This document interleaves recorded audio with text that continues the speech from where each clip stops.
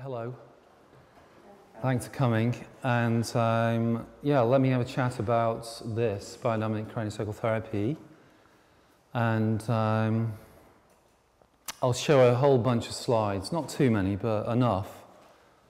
And inevitably, there'll be a whole mix of images, though. A lot of them will probably be anatomy images, but I'll try and explain them. And I'll try and, talk about what exactly is this therapy and what's the paradigm behind it. Okay. Great. So there's kind of where the whole journey started, which was probably about 100 years ago. This therapy in various forms has been around for some time, actually. And the originator of the work is a guy called Dr. Sutherland, who was one of the earliest osteopaths. So he was an American, studied with Andrew Taylor Still, who's the founder of osteopathy. So we're going back some time, turn of the 19th, 20th century. And that's when he was a student, and he had a few moments, eureka moments, around the human body. But to cut a long story short, he got interested in all of these, which are these kind of unique ways that the cranial bones come together. They're joints, and joints in quite a different way to joints in the rest of the body. You can see they're quite flat, aren't they? And they're quite unusually shaped. They're quite irregular shaped, and actually doesn't show the top of the head, but the top of the head's got this kind of thing going on, which is like comb-like structures coming together from the two major bones of the crown. So I assume he just went, wow, this is interesting. How does that work? Why is this a jigsaw puzzle? Why is it like that? I think anybody would want to ask that question. You could come up with other designs for this, couldn't you? Like, just make it all bone. Why bother with all these little sections? You could say that, couldn't you? You could make it in 3 bits, who knows what. But it comes in lots of bits. I can't remember how many, but there's a lot. If you include the facial bones, you must be up to, let me guess, 40, 50, something like that. And the number of joints is considerable. So it is literally a mosaic. It's a jigsaw coming together in particular ways. And it really does interlock in particular ways. He had a whole moment around this bone where he thought that it looked like a gill of a fish.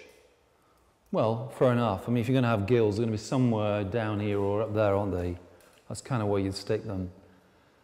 And he basically started to experiment on himself, like any great pioneer. And what he came up with was basically the cranium is on the move. It's not a static structure, which is generally assumed in most anatomy understandings and most sciences. Actually, these bones are in very subtle, constant motion. And he noticed that this whole structure here, the temporal bone, which is in white, actually has a motion that goes like this. It's subtly doing that. Yeah, it's kind of opening out laterally to the sides, and then it's kind of moving medially. And, these are micro movements. It takes some time to be able to feel these movements, the subtle little motions that are running in the body, in the background of the body, behind the physiology, and within the structural continuity of the body. But what he found was these movements are completely consistent with the body's mechanical relationships, so that the temporal bones just can't pop out any old way. They can only move in accordance with the neighbours and the kinds of joint relationships they have. So basically, you can't really see it so easily from here, but this bone here, this portion of the bone is sat on top of that bone. Yeah, so you've got this kind of thing going on. Like plates in the air. Absolutely. I mean, they're like tectonic plates. Lots of tectonic plates do that, but they also buckle a bit, but they also override. Exactly that. So this overrides and sits on top of that, and this does the opposite. You can't see it so easily, but the parietal bone here is sat on top of that, so there's a bit of a transition here in the joint beveling, which produces this joint that's going at that angle and then switches to that angle. So basically, this portion is the only portion of the bone that can move laterally. Yeah? This portion here, as that moves laterally, moves medially. So it goes like that because it's pivoting at that place. So here's the movement, like that. This portion here is moving towards each other. These two bits are moving away. Yeah? So basically, there's some subtle motion expression taking place in the cranial bones in accordance with the laws of mechanics and joint relationships. And all of these, basically he tracked all of these structures. And because he was an osteopath from the early tradition of the work, his orientation was here. Yeah, so the whole of the osteopathic science originated from a relationship to this. So if you can organize and adjust and move through restrictions in the axis of the body, then the rest of the body will fall into place. So his emphasis was on the cranium and the vertebral column. So his initial explorations were all around that. So basically he spent time tracking all of these subtle movements, not just in the cranium and the cranial bones, but also in the vertebral column and in all the structures that were in and around it. So all the ligaments and membranes and fluids. There's a fluid in here, and the central nervous system too. So the original work has come from a exploration of all of this. He called the movement primary respiration because he felt like it was some kind of subtle breathing that was moving through the body, and that in a way the body was being breathed by some deeper force. And as he started to have an exploration internally, what he noticed, to his surprise I think, was that actually what seemed to be moving all these structures was a fluid fluctuation along the central axis of the body, meaning cerebrospinal fluid, which is in blue here. There's a volume of it which runs through the cranium and down through the spinal cord, is moving in a fluctuant motion. And he noticed it was moving at particular tempos up and down the center line of the body. And in order to express this motion, the body accommodates it by shifting and changing its structure. So there's a synchrony between this fluid movement and the bony shifts and changes that are taking place around all the sutures. So basically, what he felt was that the head is actually morphing very subtly in all kinds of shapes. So actually it seems to be making a kind of widening and a narrowing movement. As it widens, it narrows front to back. As it narrows side to side, it expands front to back. So there's an interesting sort of morphic shifting that's going on. And within all that, individual structures are making particular movements around joints, which we just looked at with the cranial bones. So, interesting. Plus, not just the bones are moving in this primary respiratory motion, but all the structures of the midline, in fact, all the structures of the body are moving in response to it. And even the central nervous system which we can see here. The brain and the cord have a particular kind of movement which is consistent with this fluctuant shift along the axis of the body.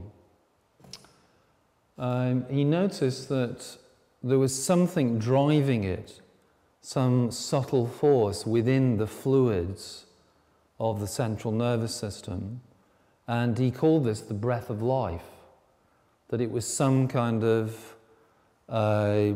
intangible, subtle life force that was moving the fluid system in the core of the body, and that in turn was moving the structures of the body.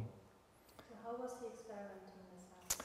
He started experimenting on his own. I think he devised a whole bunch of sort of rope and tackle devices, which would actually, what he did for a while was limit the movement of some of the bones. So he clamped them on his head, thinking that, well, if there is motion here and I'm preventing it, what will happen? And I think after a while of doing that, he started becoming a little bit psychotic, and he got lots of emotional, expressions coming through, and so it became too much for his system. And then a lot of what he's discovered has come from touch. So palpating, touching his clients. I think he used to do osteopathic adjustments, and at the end of the session he'd sit holding them initially in a cranial hold, and he'd listen to their systems and notice what came up. I think you mentioned before about osteopathy being a recent addition to health, so it's actually osteopathy came just before this kind of... No, this came out of osteopathy. So this has come from osteopathy, the osteopathic tradition, and as... I'm surprised how young osteopathy is. Well, next to other things, certainly it is. I mean, what is it, 100 and odd years old? Is that young? I suppose it is. Next to some of the traditional medicines, it is, isn't it? Yeah, for sure. There have been lots of other things practiced for a long time. Could be something else. There were other things, yes, certainly. I mean, obviously the whole Chinese medicine goes back a long way, doesn't it? I mean... bone setting kind of thing. Sorry? It's like bone setters and things like that. Yeah, exactly. Well, osteopathy is thought to have come out of bone setting, the whole Irish tradition around that. Yeah, so something, it's come out of something that's been around for a while. All the osteopaths, I mean, North American osteopaths are medical doctors too. So I think it's, it's in a way interesting it's come out of osteopathy, because what it's brought with it, there's a subtle energetic something running here, but what it's brought along with the science of osteopathy is an appreciation of the body's anatomy and physiology and the body mechanics.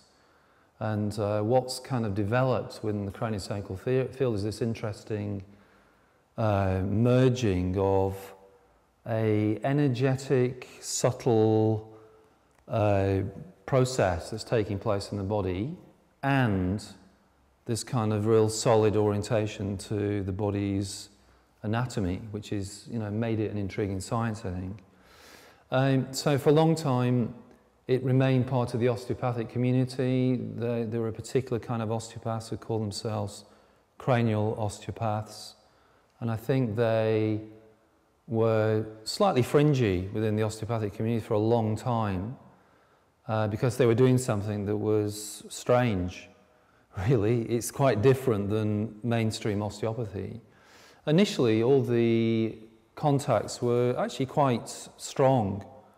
The early cranial contacts were quite powerful, and there were forceful adjustments that they were bringing into play. And then, as things have kind of carried on, the contact has got subtler and subtler, because actually you don't need to make those strong adjustments. And sometime in the 80s, the cranial osteopathy started to be taught to non-osteopaths. So people initially who were in other bodywork fields and didn't have an osteopathic background, because actually what you needed was sensitivity and an understanding of the body. So that's not just the the osteopaths. And since then, there's been two streams of this science. One has been within the osteopathic community. The other one is craniosacral therapy. So it's kind of renamed because craniosacral therapists are not necessarily osteopaths. And so there's been a development since then in two particular therapies. Let's have a look here. Craniosacral therapy is a fluid-based therapy, and it started off as an exploration of fluids in the core and fluids in the core of the brain. This is where cerebrospinal fluid spaces are. But in the biodynamic approach, it's become much more an orientation to the whole body of fluids. And how much fluid are we? I mean, it's somewhere around 75%, I think, at the moment. Depends who you read. So what we notice in sessions, and we all notice this, is that you can contact somebody, and I'll do a demonstration later if you wish.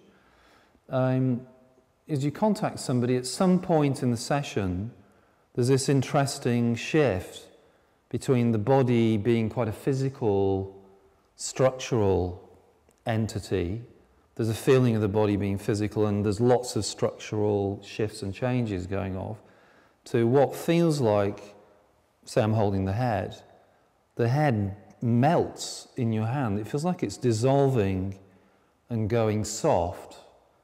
And you make this perceptual shift to the head feeling like it's actually something that's full of water, and the body goes the same way. It's like the body drops into its underlying element, and suddenly the whole body is very fluid and amorphous.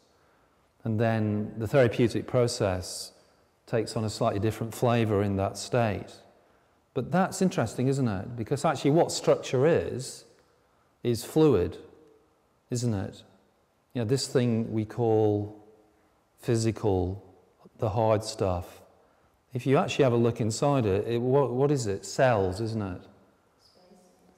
Yeah, I mean, cells are just the membranes with fluid inside and surrounded by fluid, aren't they? That is mostly, it's curious, it feels hard. I'm still coming to terms with that. But I think what happens in the session is the body drops into that underlying state. And it's then you can get a very strong sense of this primary aspiration, this subtle movement that's taking place. There's a training in sensitivity, and through touch. That's what's being promoted in the therapy. In order to be able to feel these subtle motions, that's what's required. Plus, it's not just about that. What we're sensing is the body and the nuances of the body, so that you can touch the body, and even though you're not in immediate relationship with something, you can still get a sense of it. So you can put your hands here, and you can start to differentiate how the brain is. So you can start to get a sense of how the cerebellum is. It's got a shape to it, it's got an activity, it's got a particular tone. Same with the brainstem. Even though you're touching here, you can form a relationship to deep structures, and you can, let's say, listen. It's a word we use a lot, even though we're using our hands. You can listen to how they are, how they're functioning, what's going on within them. So today, in the seminar that I'm running here, we spent some time listening to the brainstem and the cerebellum and this space here. Yeah, there's a fluid space here called the fourth ventricle. And we also listened to a particular strip of nuclei in the brainstem that run along its length called the reticular formation. Yeah. So through touch, you can form a relationship to quite precise and distinct structures deep to your hands. That's fascinating, isn't it? That is quite remarkable. Yeah. And not only that, they can change. So the brainstem can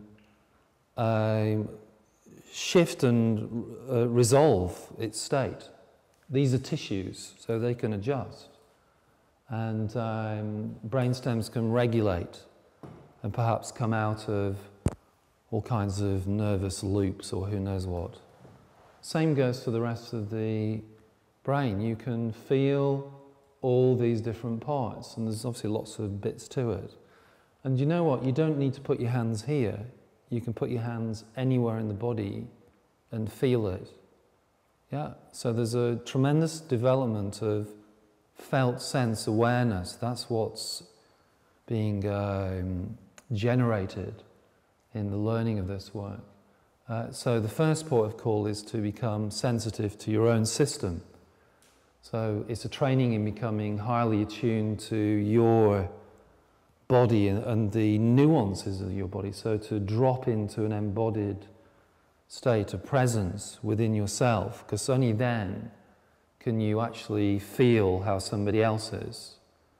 Yeah, that's fairly reasonable, isn't it? If you can be in an exquisite relationship with your own structure, then you can recognize it in somebody else. And if you're not, you can't recognize it in somebody else. That's what shows through. Would that also mean if your structure is not in a very good shape?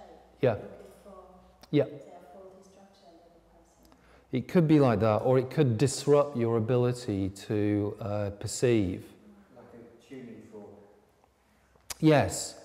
I mean, felt sense awareness is a relationship to our general senses, which is our biggest sensory system. It's way bigger than the eyes or the ears or all the special senses. And that's located through the whole, mostly through the connective tissue system of the body. Yeah, so you've got a huge amount of sensory ability here. Now, what you're saying is true. If you've got a disruption in that, there's something that's strained or restricted or who knows what, it can affect your ability to therefore sense. So a lot of the training is A, coming into your felt sense awareness, and B, resolving anything that's running in that. Yeah, so the whole therapy has become extremely interested in trauma and trauma resolution, because what seems to happen is it begins to percolate up through the person's system in the session, and the body goes into a process around that. So the body tries to make a shift and change around it. Can I ask a question? Yes, of course. So, I was really interested in this conversation about Yes. if there's a fault in your own system. Yes. Like that. So, because I have a problem with my muscles, and I came to this through cranial osteopathy, and I now have the craniosacral. Okay. And I guess I'm really interested in this area of kind of having health in your system and things resolved in your system and feeling in a state of health, but also things not being perfect in your body and kind of like, Yes. you know, because like you're saying, to be able to listen and have a therapeutic relationship with someone else, things need to be resolved in your system, but does that mean you need to be in a state of perfect health? Yeah, I do see what you mean. Yeah, no, it doesn't. No, thank goodness, because I'd be out for a kick-off, you know. I don't perceive myself to be ill. It's more Yes. the nature of a physical disability. Yeah. But it's like, I've been reading a bit about this, and you know, the sort of the breath of life and how resolving things Yes. on a deep level could affect everything else. Yes, absolutely. Yeah, I'm just really interested. Yeah, I think it's an interesting question, because I think there's levels of resolution. And what I notice is when people come into the learning of this and into the training, the body needs to resolve often around certain aspects of their system which do seem to be powerfully getting in the way of perception. Now, we'll always be trying to optimize. I don't think there's such a thing as a perfect system. That's just a wrong notion. So the whole idea of homeostasis is right. So we'll always try to optimize to the highest level we can. Now, there seems to be a certain point where there's enough freedom in your system to be able to fully open up to the perceptual abilities. And yes, okay, I've got stuff going off in my body, but it's not enough to interfere with that. And you start to learn how to, despite your condition, you can form a relationship to your health, the forces of health in your system, which are so big that conditional forces are that big. And I think this is what runs very powerfully in this therapy. So a biodynamic craniosacral therapist is mostly interested in somebody's health, and actually you've got to learn to relate to that, because I don't think we're very good at relating to it. Now, once you can do that, all hell lets loose. The body just starts shifting and changing, and alters its condition. Now if you can do that as a therapist, if you can be in relationship to your health, your conditional forces will become much lower key. They won't be governing how you are. When you say to relate to your health or the other person's health, you mean as opposed to their illness? Yes, yeah, that's right. I mean, basically, that's right. Yeah, I really love this therapy for its acknowledgement of health. So you put your hands on somebody and you go, hello, health, how are you doing? Yeah, and you don't want to ignore the illness or the condition, because that's not right, is it? So then you say hello to that as well. Now, training yourself to do that takes some doing, because it's coming out of a pathological mindset, and it's coming out of a what's wrong here mentality, and can I fix it mentality? Can it be fixed, and what's wrong? Rather than, actually I'm listening to what's right. There's so much order in your system that it's staggering. You're not atomizing. Your cells are communicating powerfully. Actually, what's going on mostly, even in the most extreme illness, is health. There's balance going on. Okay, somebody's riddled with cancer, somebody's got some dreadful neuropathy. There is still tremendous health forces there. Now, if you can form a relationship to that, what that seems to do is remind the body that it actually has got tremendous potential, and something gets generated in the touch around that. Plus, you're doing it through touch. How powerful is touch? Yeah, it's kind of huge, isn't it? I think we might have forgotten how powerful it is as adults. But there's something incredibly primal about contact, which is really explored as well. So I was just thinking on what you were saying, that maybe even if something in your body isn't exactly as it could be, Yeah. well, what you connect to is maybe that potential, that place where Absolutely. where it can repair whatever. Yes. Whether the muscle has the right shape or whether Yeah. it's exactly Yeah. right. And I tell you what, I sit there day in, day out, I'm sure you do as well, Claire, being an observer of somebody's body, yeah? The biodynamic approach is to be neutral and to wait, in a way create a facilitated space and the right contact.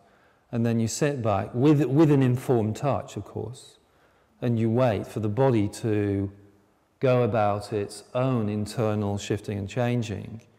And really, you observe the body just unfolding and running through a whole series of adjustments in front of you.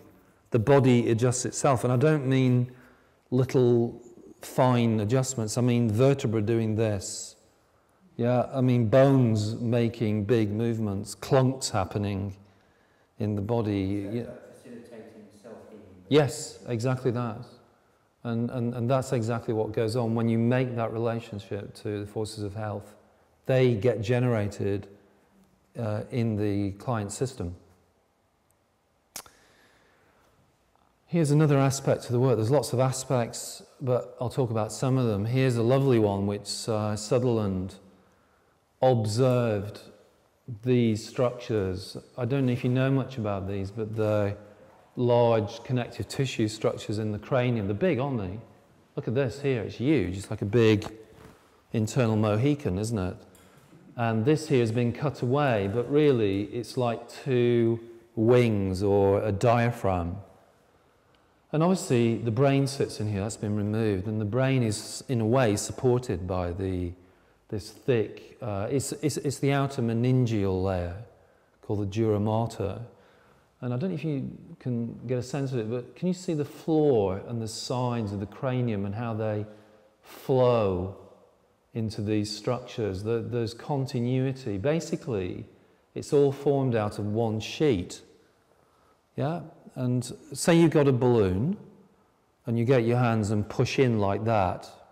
That's how those have been formed. And then you get your hands like this and push them down like that. That's how that's been formed. So you can see it's still one balloon. And then the balloon from here turns into a sausage balloon and goes all the way down to the sacrum. And then what sits in that is your spinal cord and brain.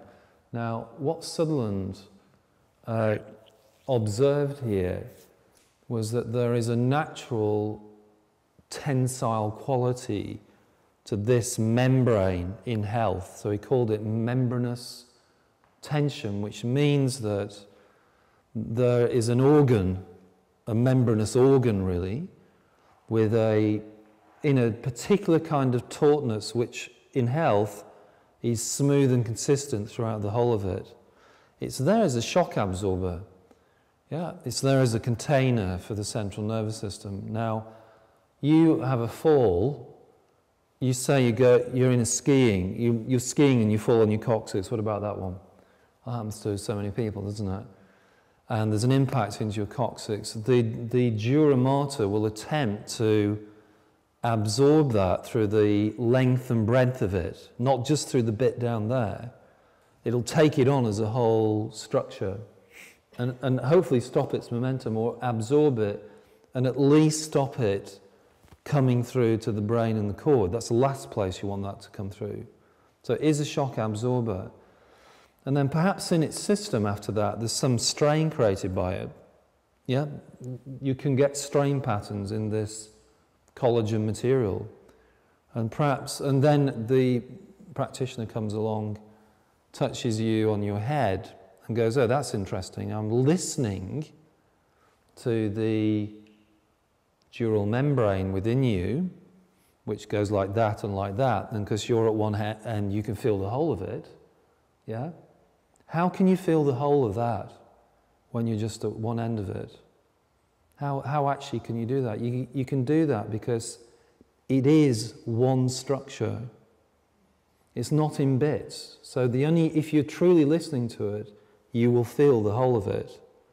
Or you'll feel as much of it as you can, and there'll be some disruption in its tensile quality, say here, at this part of the vertebral column. And maybe beyond that you can't get a sense of, because there's been a disruption in the fabric of the dura mater.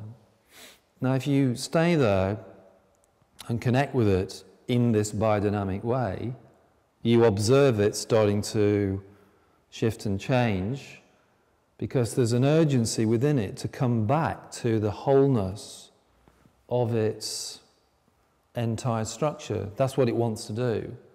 So the body wants to come out of strain patterns. It's an effort to stay in them, and disruption is a communication breakdown, isn't it? So what he's bumped across here, he called this the reciprocal tension membrane system.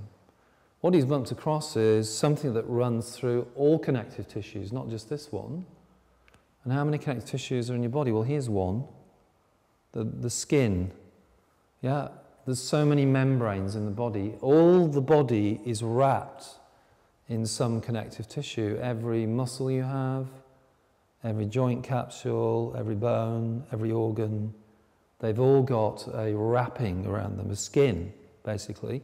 Now, if you can have an ability to relate to membranous tension or membranous quality, you can touch somebody at their feet and you can feel the whole of that fabric, which is actually most of who we are.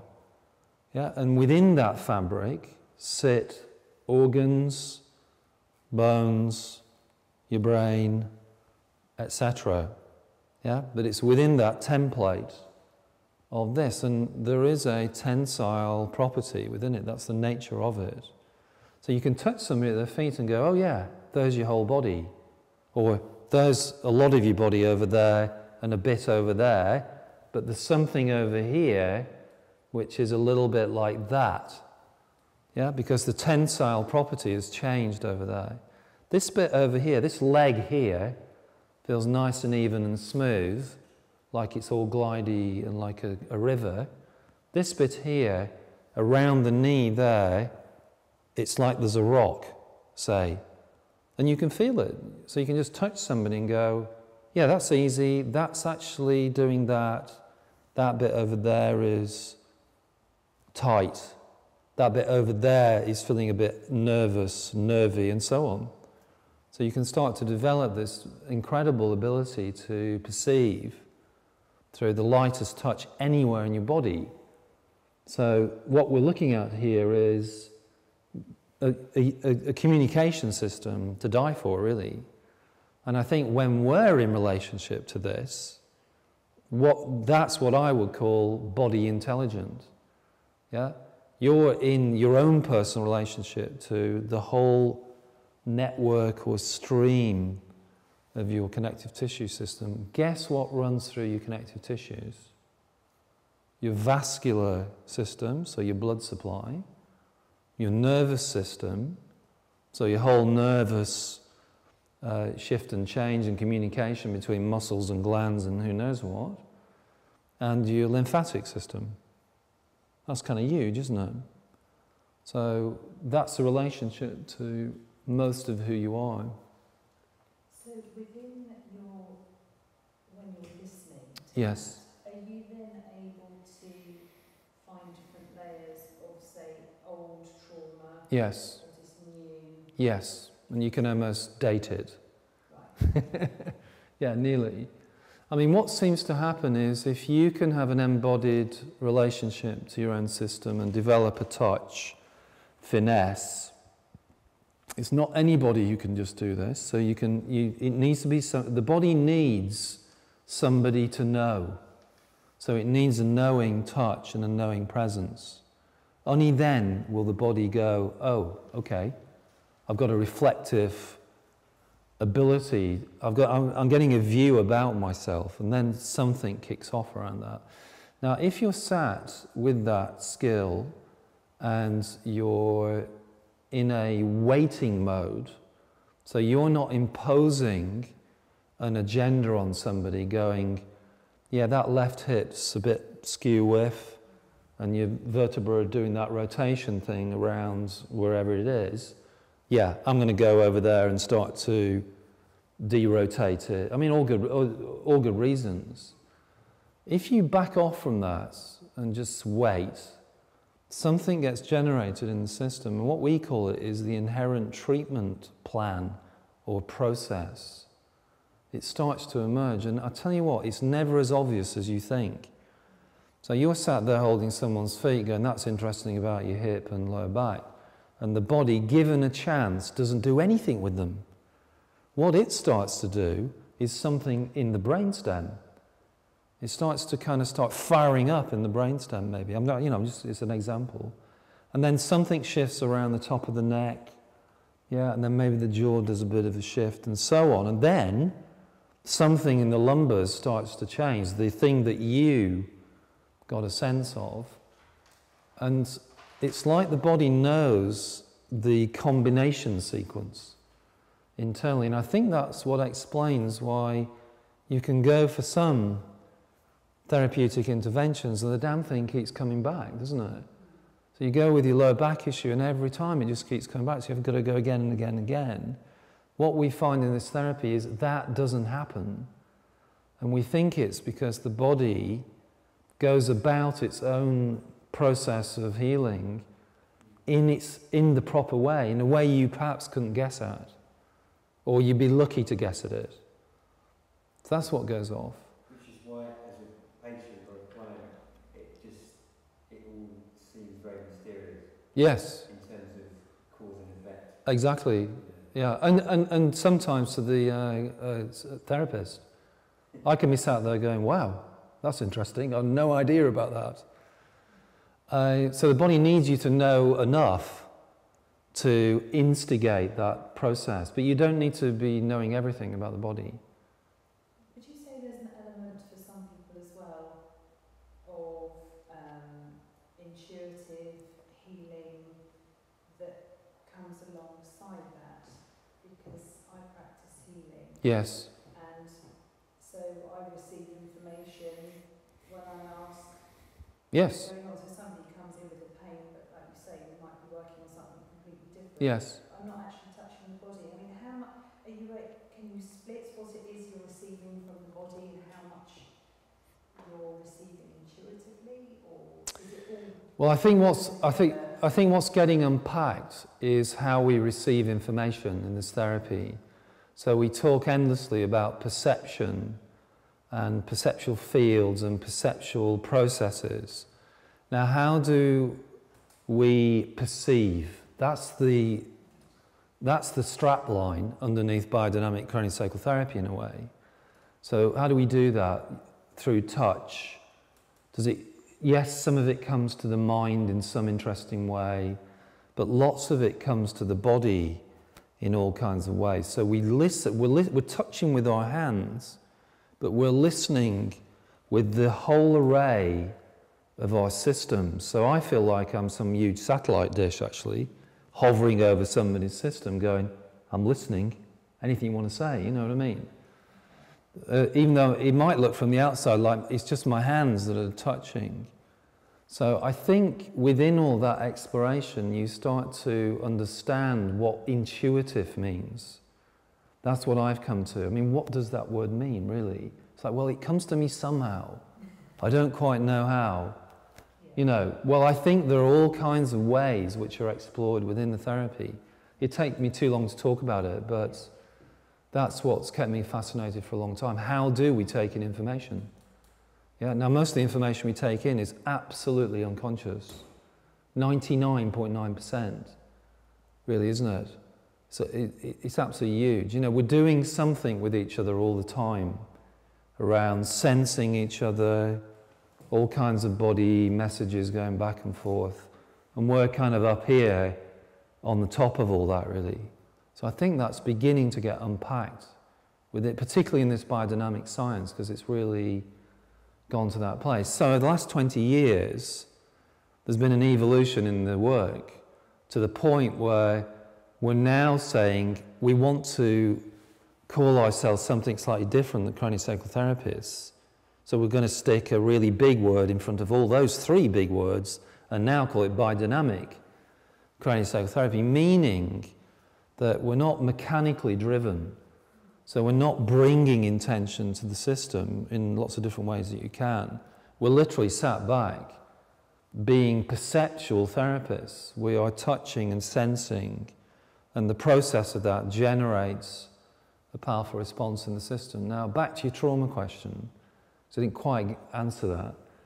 Basically, what we notice when you do offer that, trauma starts to arise. So latent patterns in your body start to show themselves and reveal themselves. And I don't mean what you did yesterday. I mean something that's embedded within your body that could have come from who knows what. In utero. We're noticing patterns from that far back. Birth patterns, anything that's gone on for you when you were young, any injuries, any kind of insults to the body, or that terrible thing that happened to you when your mother died and you were full of grief and weren't able to process the grief, etc. You know, there's 1,000 traumas out there, isn't there? And I'm sure we've experienced some of them. So some of those you resolve at the time, but some of them you don't, and they stay in your system in some way, in the structure, in the physiology, you're changed by it. That's what pops out of these sessions. That's what the body's really interested in. It's not interested in that thing you did the other week. It's interested in what's been tying it up for 20 years and preventing the body from breathing properly. That's what comes up. So what we notice is, A, it comes up very readily because you're relating to health. You relate to health and trauma starts to percolate up through the system. And we notice too that it starts to resolve in a very easy, managed way.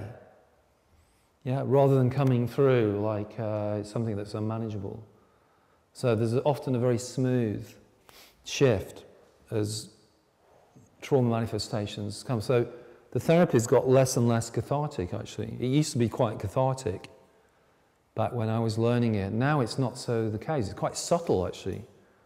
You know, someone's whole abuse trauma can arise, and actually, rather than it being some massive explosion in their system, can actually get resolved in stillness. So why do you think that it's different now? Well, I think the therapy has evolved this particular orientation, and previously it wasn't quite like that. So I'm saying this particular approach here seems to do extremely well with safe and contained processes around trauma resolution, which is good news, really. And when that's happening, would the client be consciously aware of what it was that they're going? Possibly. Possibly. Yeah, it could be or could not be, but they'll certainly be aware of something moving in their system. But not necessarily No. what it was that happened. No, sometimes not. Sometimes yes. It's not always necessary, actually. Yeah. But they'll feel a lot better afterwards. And would you know that the trauma is being resolved because it doesn't emerge again? Or how do you Yes. know? Yes, exactly. Because it doesn't emerge again, or if it does emerge, it's a phantom of itself. It's less. There's less charge in the system. There's less physiological affect. That's how you know. Or that person can sleep through the night now, and for 20 years they've had insomnia. Or they can go out the front door without being anxious. Or they can walk better, or the posture's better, you know. So yeah, it's measurable. So it's always, you know, it's obvious when something's shifted and changed. Or you don't get headaches anymore. Those migraines you've had for 20 years have gone. And you might not know the origin of it, you're right. Or you might be, you fell off your chair when you were 6, you know. But that's where there's difference to a psychological approach. Yeah. You don't necessarily need No. to know the No. incidents. And the therapist isn't necessarily interested in that. Yeah. They're only interested in it if it seems relevant for the body to find that out. So sometimes people need to say something and then the body lets go of it. So as a client, your relationship to your quote problem is sort of your chatter, your sort of regular but kind of superficial relationship to it. And as you said, it could be anything, couldn't it? Yeah, absolutely. You're right. So, more structure, this therapy is interested in anatomy and structural detail. What I think has come together here is an energetic phenomenon with the body science. I thank God it came out of osteopathy, actually. It's produced something that's, I think, just really exquisite. So you can listen to somebody's liver. You can feel the physiology going off under your hands. You can feel all the relationships that are across the body from the liver. And you can feel how it's subtly linked to this kind of life force movement. Yeah? So that's exquisite. So there's this notion of midlines, a midline. And obviously the structure of the body is very axial, isn't it? And everything hooks onto the vertebral column and so on. And you can feel this in lots of ways. So you can be We say we're interested in tissues, fluids, and potency. Potency is a term for breath of life in the fluids in the body.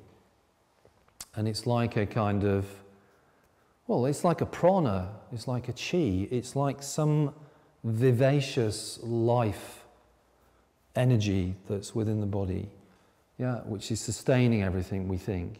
So in a session, it's interesting. You can go from that right shoulder's feeling a little bit like that, your vertebrae's telling me this, and so on and so on. You're in a touch anatomy world to a fluid space. Yeah, and everything's feeling very fluid-like. There's a whole body holisticness within that. The body's starting to shift and change in a much more amorphous capacity. And it can feel like the body's not only gone fluid inside itself, but it's gone fluid around it as well. It feels like the body's floating in a flotation tank, in a pool. Yeah, and what we notice is primary respiration slows down as that happens. So when you're in a relationship to structure, it's moving quite rapidly. 1, 2, 3, 4, 5, 6, 7, 8, 9, something like that. When the body melts and shifts to its fluid state and expands, there's a sense of expansion, it slows down. So now it's going 1, 2, 3, about twice as slow. That's intriguing, isn't it? The same movement of the breath of life has slowed down, and you have gone through a perceptual shift. You're seeing the body differently, from a different vantage point. Suddenly, all the particular relationships has dissolved, they've moved off, and now you're more interested in a holistic relationship that runs through the body, and everything's gone from physical to fluid, and it literally feels like that. And the midline has gone from a structural midline to a fluid midline. It just feels like it's a fluid, axis all of a sudden. And then something really interesting happens. If you start to get interested, the body starts to show you this potency aspect of itself, this breath of life within the fluid body. The fluid state dissolves as well, just like the physical state has dissolved. And there's an even greater sense of expansion, actually much more of a field effect. That's how it feels. Everything gets very light and energy oriented. The body's still there, but it's there at its physical level like a phantom. And the client on the table feels very light often. And what happens now is primary respiration slows down so much, it's almost imperceptible. It's now moving at somewhere around about 100-second cycles. So it's slowed down 4 times the speed of that other one. So now it's coming at the body like this. I mean, I'd have to be here for 2 minutes nearly to show you. And now it's turned into not like a fluid movement, but like an energetic wave, big surge through the whole system. And it feels like you're being breathed by something much bigger than yourself. Yeah? So, and then the body, then there can be shift back. Then suddenly you're back in the kind of fluid state, or you're suddenly back in the physical and this structural feeling. So it feels like you're transitioning between all the elements of who we are. Yeah, and what seems to happen is the slower the slow primary respiration goes, the more powerful the relationship to health goes. So in that wide field, with a very slow primary respiration, it feels like you're in contact with the life itself, and the body gets almost infused by it. And you can get automatic shifts taking place structurally. But there's something else happening. There's some reconnection, and the body The mind even feels, I don't know, vibrant or resourced. Some connecting to a source takes place. And then the midline feels like it's an energy midline. That's how it feels. And what we think is all of these are together. They're all laid within each other.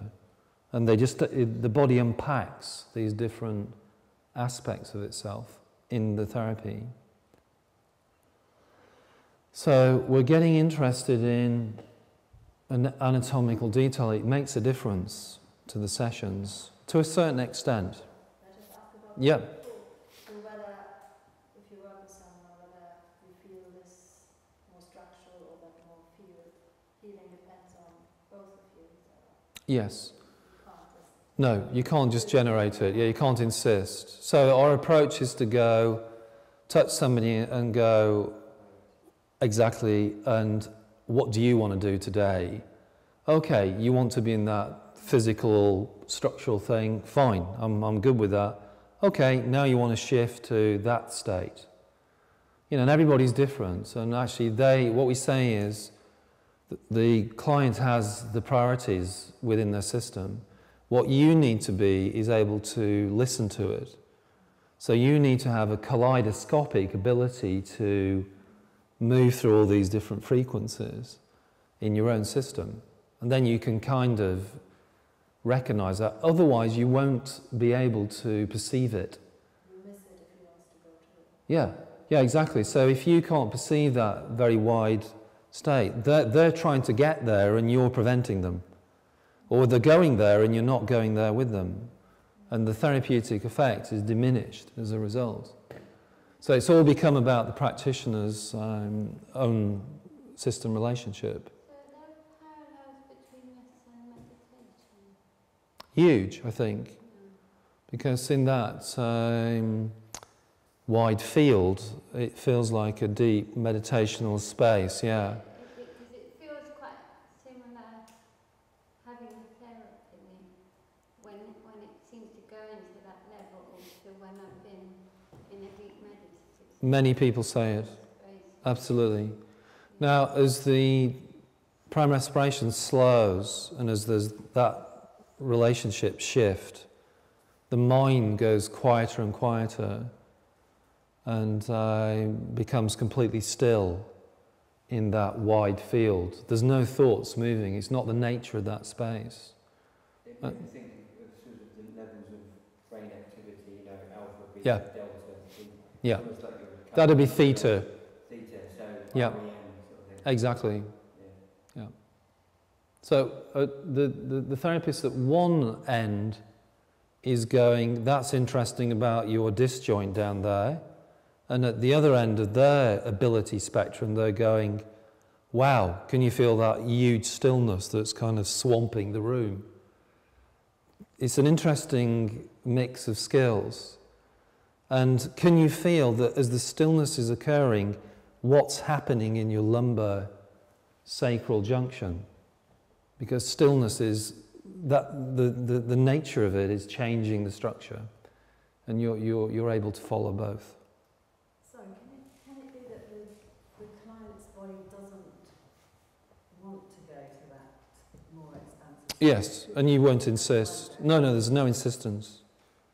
No, none at all. But does that mean that they will, then their movement towards health can't happen? Well, what seems to take place is as people start to resolve trauma states and trauma issues in their system, their ability to connect with those states that I just described becomes greater.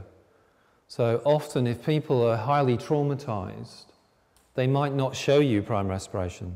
It's not evident. The system's so held down or locked down or in some state of agitation that they're actually not in relationship to it. We assume it's there, but it's not manifest. Now, as the body starts to change, do some adjustments, maybe it takes a while over a few sessions, but suddenly, there's prime respiration at a physical level. It shows through, and then slowly these other aspects, these other unfoldments of it start to emerge over a period of time. Yeah, maybe some people don't get that. You know, there's all kinds of factors around what can make people, you know, succeed.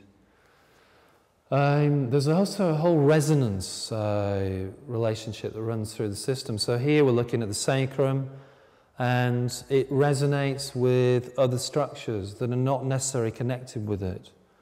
Yeah, so we notice this. There's a whole aspect of this work which is looking at the way, say, your pelvis and your cranium mirror each other. That's just one part of it. So that's another part of the therapy that we're interested in. So something change. This is how the session goes. Something shifts up here, it'll pause, and then something will shift down here. And that will enable this to then deepen its adjustment. And you get a kind of ping-pong match going off. Or then the arm needs to make a shift, and then this can really shift in the neck, say. That's how it goes. Here's the movement. Here's part of the movement. It's actually much more complex than that, but it's showing an aspect of it. So there is an inhalation, it's called. Yeah? We think lung breathing is modelled on this. So the first thing you did, we think this comes from conception. The cell does this. There's some motility movement in every cell that, as the body's formed, has generated a movement along the axis of the body. So up it comes and down it goes, and you see the body shapes. As it comes up, the body rolls out. It's wide there, isn't it? As it comes down, the body subtly does that. I mean, micro movements, you know. But we're all doing this pretty much. We're curling and uncurling and widening. We're lengthening and shortening. We're widening and going that way and this way, and that way and this way, and so on. What that says to me is, in health, we are not static. There is constant motion, and I mean bones are moving here. Everything is in movement. So we are shapeshifters, aren't we? That's what we are. So there is nothing that's static. If there's something static, that's when things go wrong. Yeah? If there's a rock in the stream, it's going to be creating turbulence. Yeah? So in health, we shapeshift and we are amorphous by nature. That's what that is saying to me. That really revolutionized my world when I realized that. It's a huge thing to say that. Yeah, so what Sutherland noticed was that particularly in some of those slightly deeper tides, particularly that fluid tide, see I'm saying tide, fluid primary respiration, it felt like the tide. So here comes the flow, there goes the ebb. That's exactly what it feels like. So he called them tides. Now, we're about 75% water. The surface of the earth is about the same. Yeah, so it makes sense that we represent that, really. I mean, that kind of appeals to me. And that our fluids are not different than the fluids of the planet, which are moving in a tide-like motion. So we have our own oceans, or we have our own fluid, which is affected by, modelled on the ocean. And that's what we're feeling in our systems when we touch with this therapy. It's a primary energy, yeah, behind it, the drive is a primary energy. He called it a fluid within a fluid. It's like an impulse. There's a superior, inferior pole. You know, there's a kind of energetic landscape built into the physiological body. And there are spaces in the body which are so energetic, so deeply nourishing, that really are explored in this therapy. There's been a huge interest in embryology in the last 10, 15 years in this therapy, and this is one of the big drivers behind understanding what we've been feeling for years and not really knowing what the hell it is or where it's come from.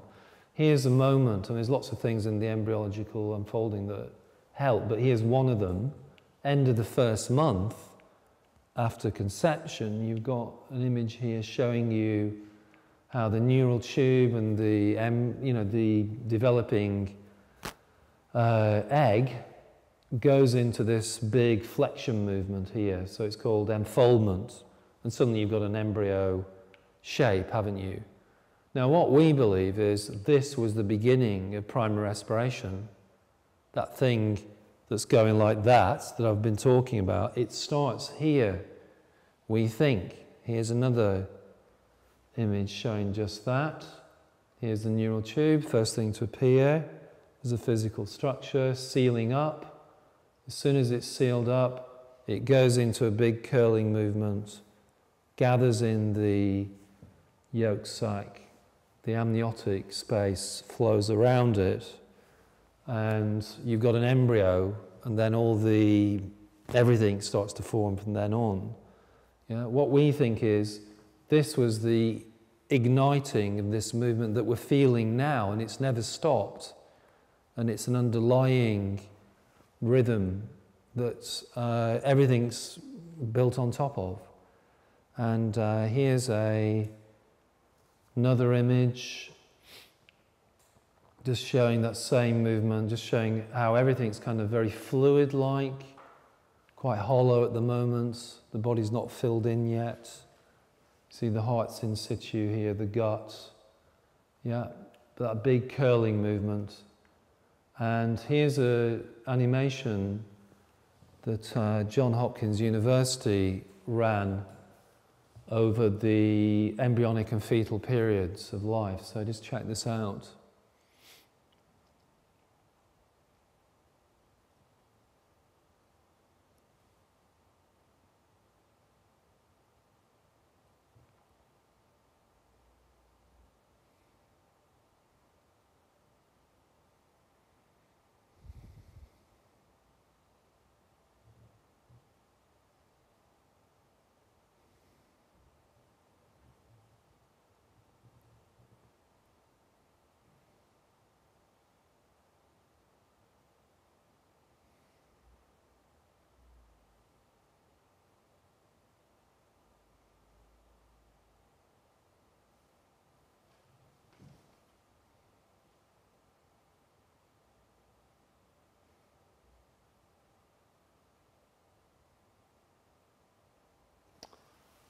Cool, so on it goes, it's on a loop, but what we're seeing there is how the embryo grows right up to birth.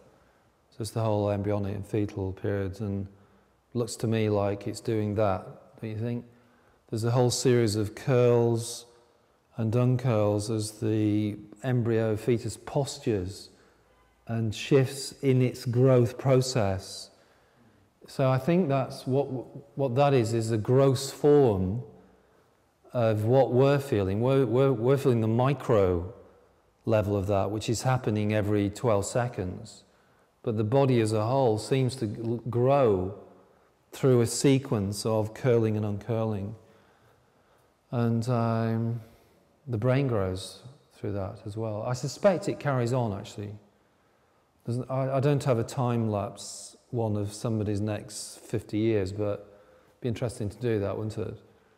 Yeah, so everything grows through an enfolding process.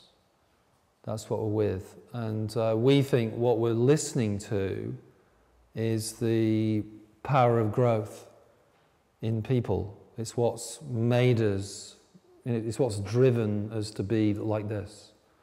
Yeah, so it's the creative force within the body. So the embryology is starting to show and explain all kinds of things we're feeling, lots of other things I don't really have time to go into, but that's one aspect of it.